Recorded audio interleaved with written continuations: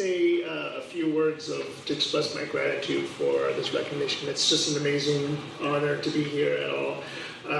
I'm also a late starter in art. I was a child of Chinese immigrants. I grew up in Wisconsin, and a life in art was never a possibility for me. I studied engineering, I studied math, I designed buildings for a while.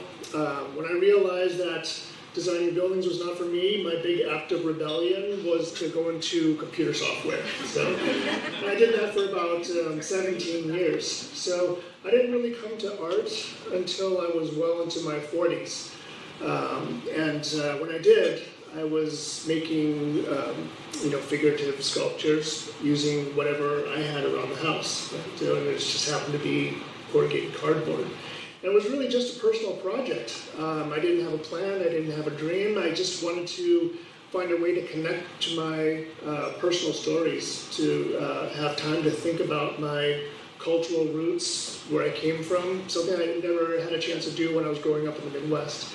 So I never really had much expectations with art. And it wasn't until I started to have a few shows and exhibitions, then one day I kind of just realized, wait a minute, I think I'm an artist now. It was really like that.